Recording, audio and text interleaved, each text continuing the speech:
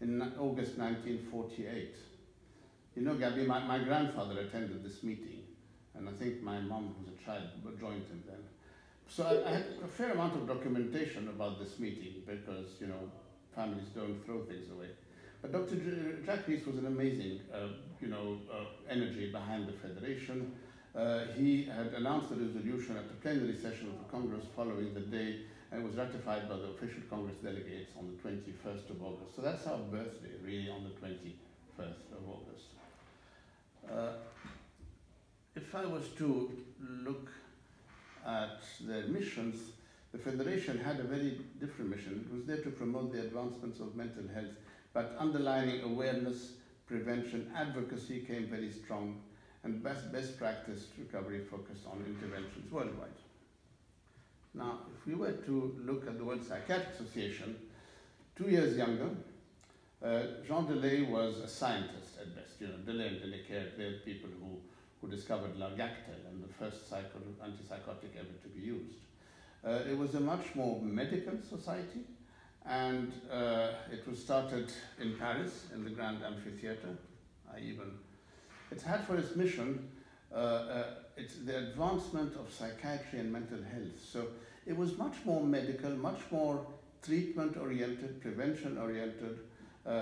There was, of course, at a later stage, advocacy and other things, but it was a scientific society to start with. That's the 1948 document that I found on our shelves somewhere in the hospital.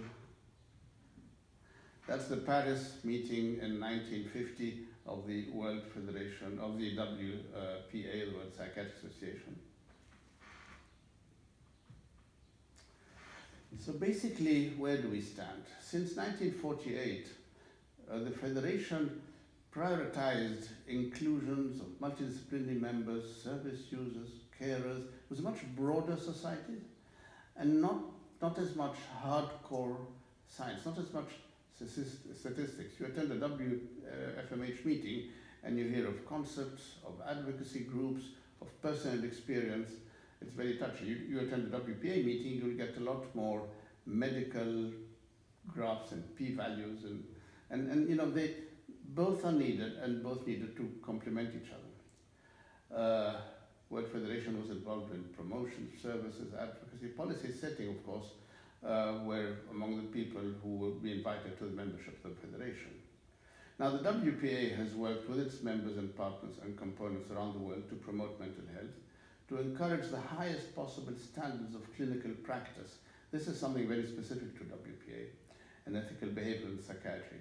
Through its education programs, meetings, and publications, it aims to increase the knowledge about mental disorders and to grow the skills and knowledge necessary to prevent and treat such disorders. So, throughout times from the 40s, I wanted to show you, I had a list of presidents, okay. So basically, throughout times, the various presidents of the WPA worked with very successful collaborations with support from the pharmaceutical industry that promoted scientific research and regular double-blind studies between different organizations, and embarked in that direction, while the Federation went more in the direction of advocacy, carers, the kind of support they need, and they evolved in different directions. But came a time where the missions had become nearly quite different, even though they were both concerned with mental health. And that wasn't just unique to our two societies. I think the whole world, following the Second World War, had developed a kind of unity, and there should be no more wars, no more differences. We will work together in sort of promoting peace. Gradually, that generation that suffered the divisions of the wars of the 1940s were either no longer in charge or no longer around. And gradually, we started to live again in a world where divisions between societies, between countries, between cultures, between religions, seems to be more prominent. And it is a concerning situation for me and for many of us who work in the field of mental health. And I don't know if you remember, Gabby, but back in 2015, when we had the World Congress in Cairo, and you kindly invited me to give a talk at the opening session. My idea was, I never thought in my 40 years of practice of mental health support and care that we mental health professionals would need to give any advice to politicians. You know, we lived in a world where politicians knew better. Well, I beg to differ. It's not the case anymore. I think politicians need to know some facts about mental health. They need to know a basic fact about human behavior, that when you bomb a city, people leave. And then when they leave, we call them immigrants.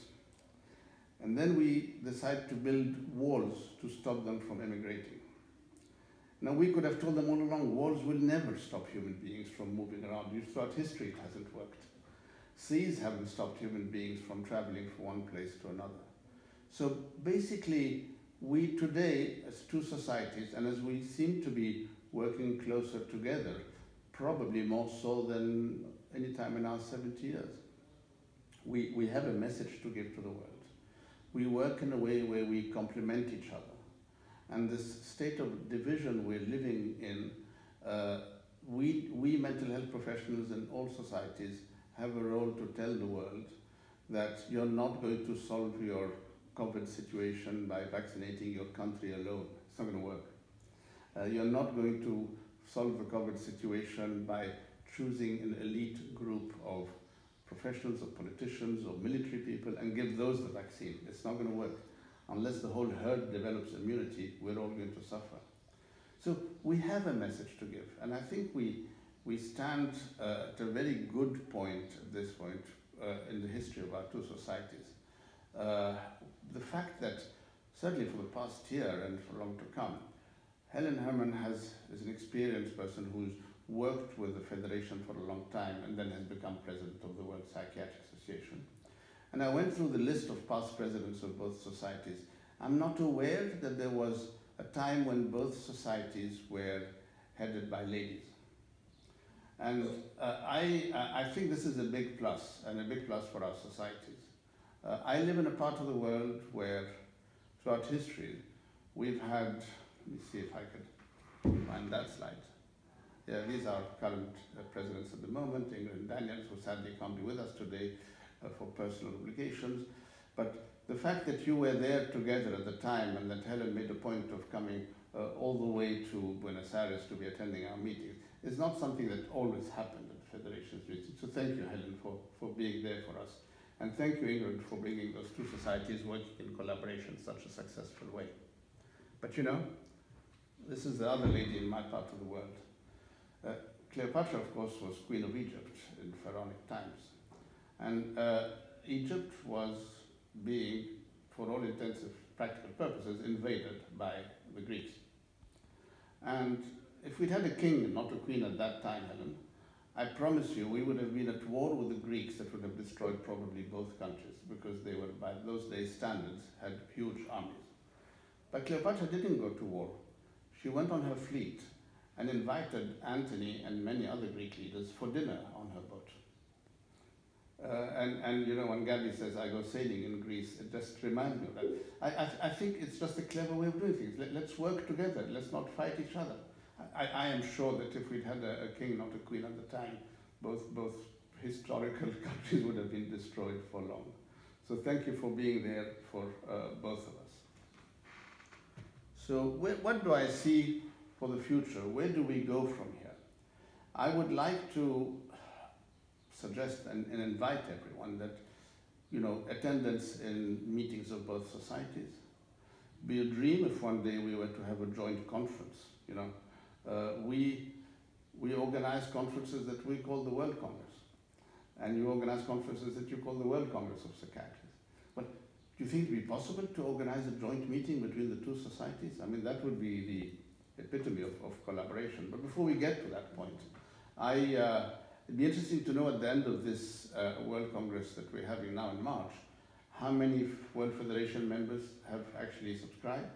And in reverse, when Gabby, you're hosting your conference in London, how many people for WPA? I mean, it's lovely to have the president around. It's even better to have a whole group of participating in presentations. It gives the right message to the professionals that we work with. And it gives the right message to through a world that is finding it more difficult to collaborate together. So we'll work on that, and we'll collaborate on World Mental Health Days, and we'll collaborate in our research projects, in our advocacy campaigns. We need each other, and we need to support the societies for that purpose. So thank you very much. I think I'll stop there, and I will, we take questions at the end, Helen, aren't we? Yes, I think if we have any questions from the audience, we can take them, but probably at the end, that's right.